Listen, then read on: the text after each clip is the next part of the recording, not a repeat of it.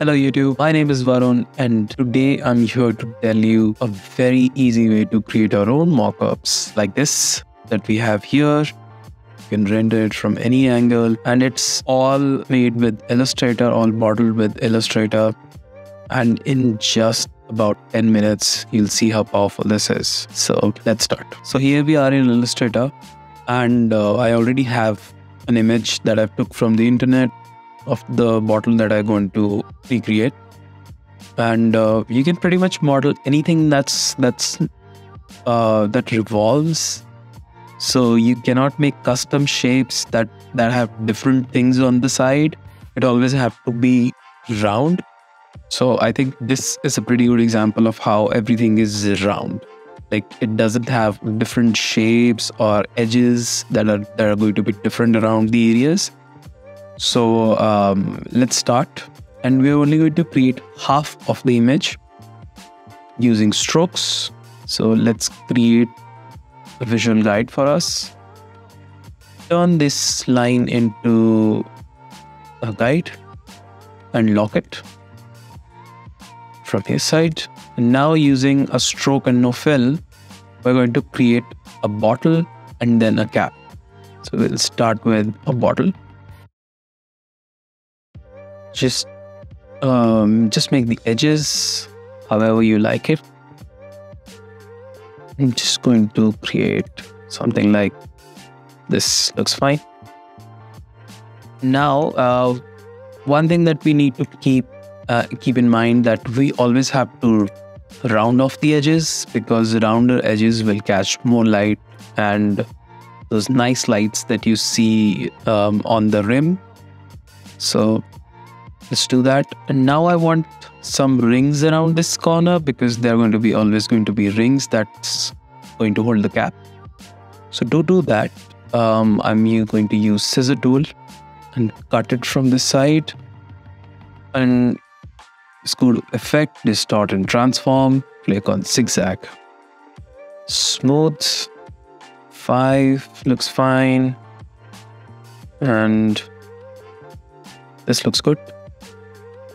Expand the appearance, and we need to join these two edges that are here. So we'll take this and it will snap. So if it's not snapping for you, quick would be to view and just check the smart guides. Smart guides will help you.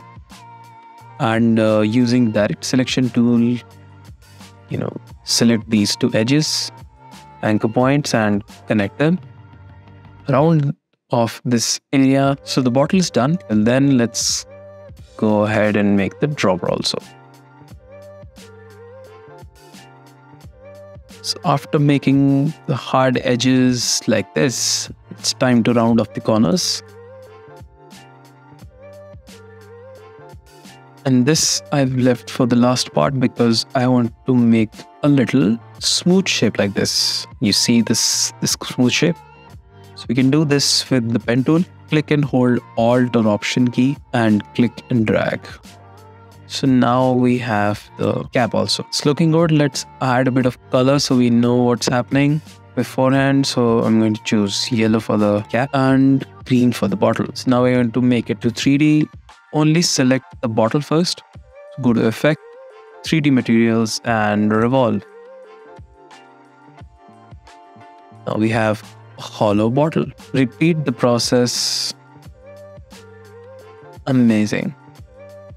It's not going to look realistic, very realistic. So we're not going to do this here. I made a label also. So Fake Hair from Room Studio, 100% natural face remover. Please do not try or at your own risk. So now we have 3 things. Let's turn this off, this off. So we have a dropper, we have a bottle, and we have a label. So it's time to export these. So put it in the asset export panel, just like this. So for these two, we're going to choose OBJ and export them. And for the label, it's going to be a PNG. Higher resolution, the better. It's time to move to Adobe Dimension. Go to File, Import, 3D model, import everything first. Let's do plastic for the cap and glass for the bottle. Let's add the color. Go here, choose base color and yellow. And for the bottle, we're going to add green color to the glass.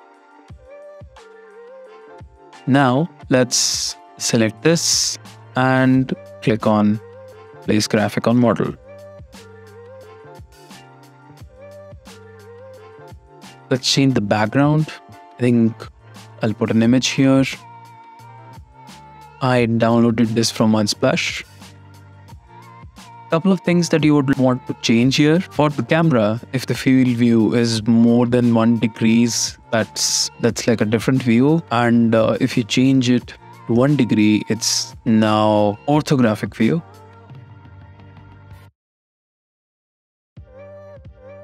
I think I'll change the camera view to about 30. Let's just zoom here.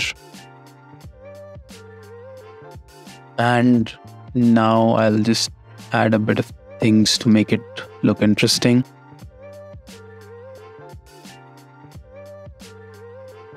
You see how easy it was to just create these two things, add some random objects.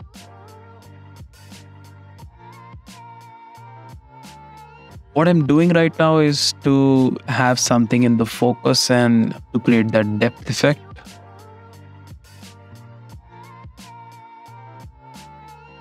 So if you really like a particular camera angle that you are interested in, you can create a bookmark here by clicking this plus icon, scene 1, and now you can go back and forth and then come back to that angle again. And now we're going to click on camera and choose focus.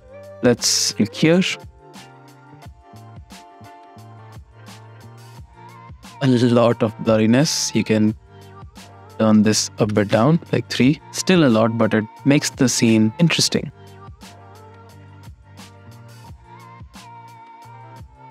The lighting is pretty good already, but we can change the lighting just to show you. You can add sunlight and play with the intensity, rotation. A lot of different kind of lights. You can even add your own HDRIs right here by clicking here. So once you're happy with the scene like I am right now, so let's stop this one here. Let's go to render and choose the scene that we bookmarked or the current view that's going to show here. You can quickly rename this file and then choose the quality. So you can choose here if you want a PSD or a PNG. And then we have to choose a location and then just render. That's going to take time depending on what kind of configuration your computer has. Great, now you can see it's finished. Let's see the file. And that's the tutorial I had for you guys today. Great, I'll see you in the next one.